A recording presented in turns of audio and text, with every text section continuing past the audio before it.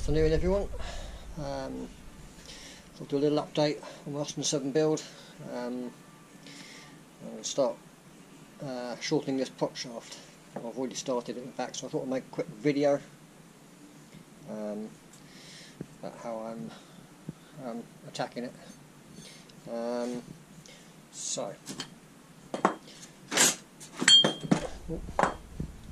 That's the original Austin 7 prop shaft there. That's another one I've got there. I need to shorten it by 6 inches. So what I did, this was obviously on there like that.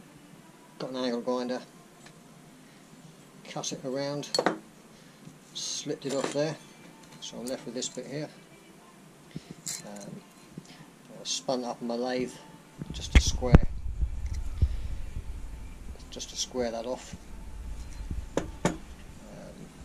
See that bit? That's a spline section, so that would go in there. Screw on there. I'll then put this bit in my lathe and cut it off there. Put it in the lathe so I can cut it nice and square. So I've got a nice square edge on there. So because I've put that in the lathe as well and squared it off, that should push into there quite nicely. That's like it's kind of a sliding fit, so it's a nice tight fit, so it should come up relatively square. Once it's in place, I'll put a few tacks of weld, put it in my lathe, and then put the DTI gauge on it, and to make sure it's all square. That will hopefully do the job. It shouldn't be too out of balance. It's quite a short prop shaft, so it's not that bad, was it? It's only 22 inches long.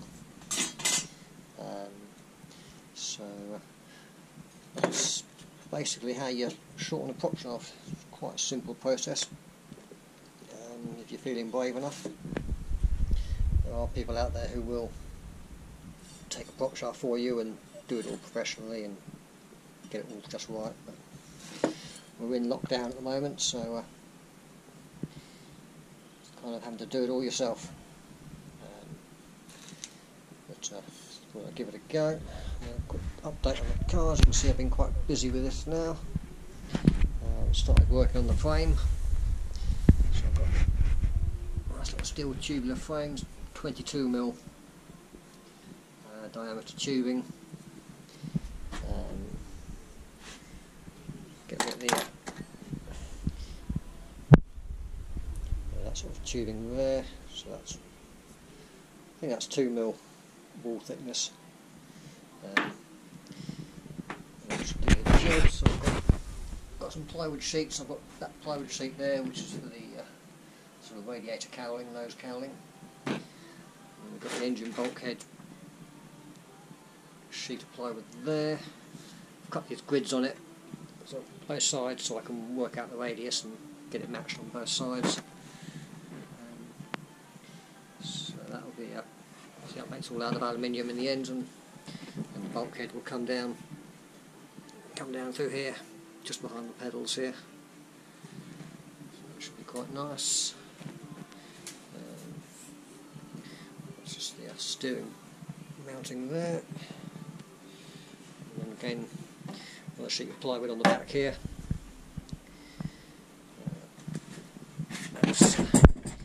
Again, that will be made out of aluminium in the end. Got a Robin Reliant fuel tank here.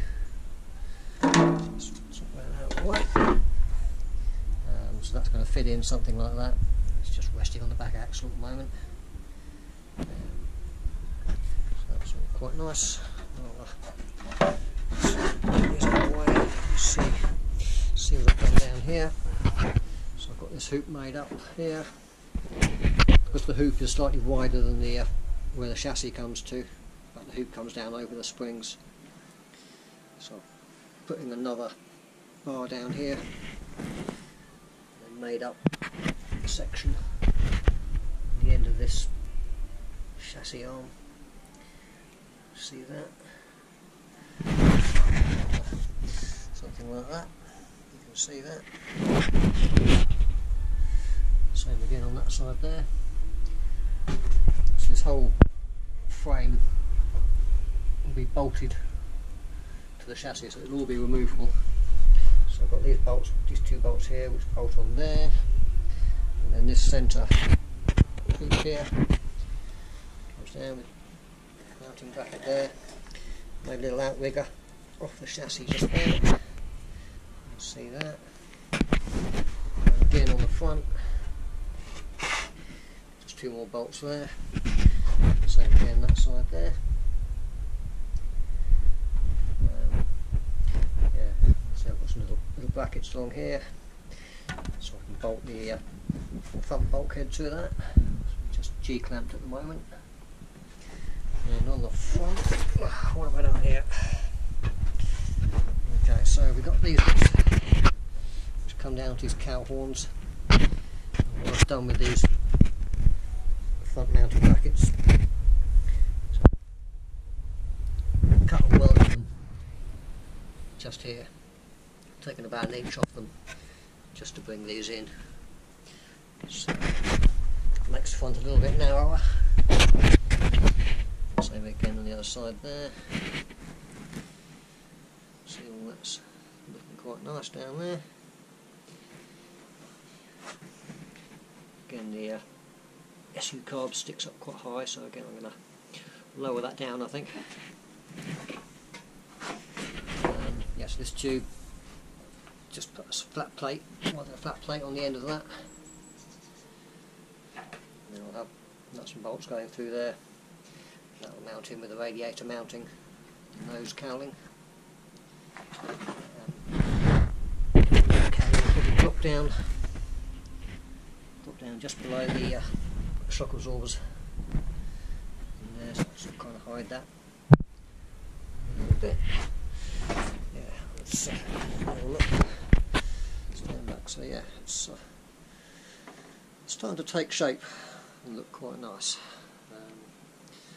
Obviously loads of work to do, and I've got to learn how to sheet the car, or make the body work out of aluminium, which is a whole nother learning curve.